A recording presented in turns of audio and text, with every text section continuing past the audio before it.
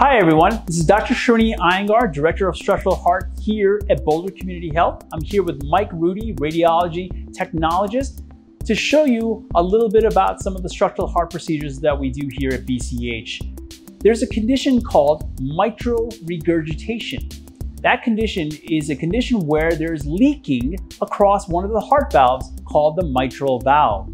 Oftentimes, it leads to patients having shortness of breath. It can even have palpitations and fatigue, and untreated can lead to serious consequences like heart failure. Treatment of mitral regurgitation often involves medications.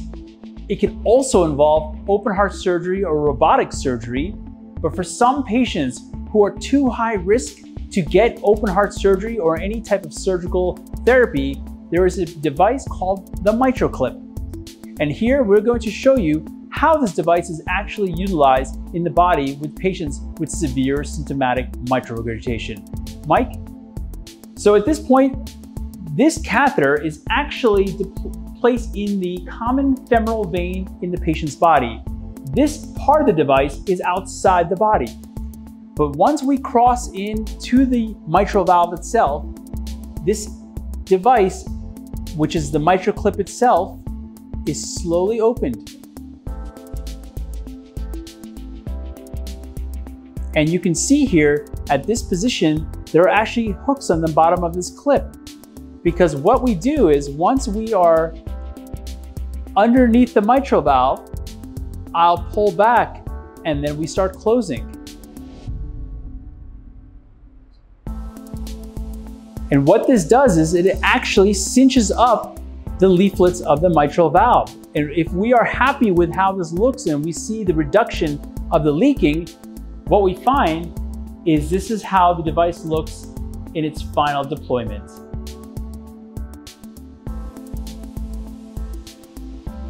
And now we'd like to refer you to one of our videos to show you more information about the MitraClip. The MitraClip G4 system by Abbott is a minimally invasive therapy to treat patients with severe symptomatic mitral regurgitation. This procedure takes approximately 1 to 2 hours and is done in a minimally invasive fashion. We insert the device through the right common femoral vein, where a catheter and wire will lead us up to the right atrium. We then make a puncture from the right atrium to the left atrium. This is something that will heal over time once the catheter is removed. A wire is then inserted, and then the MitraClip sheath is inserted into the left atrium. Once this is performed, the dilator is removed, as is the wire. We then insert the MitraClip device itself. As you can see, the device can be angulated in multiple different views, as well as opening and closing. Once we have the device open, we try to position it over the greatest area of leakage in the mitral valve. We also test the gripper lines as well as the arms to make sure the device will be delivered appropriately. Once we cross the mitral valve, we then open the arms once again and pull back.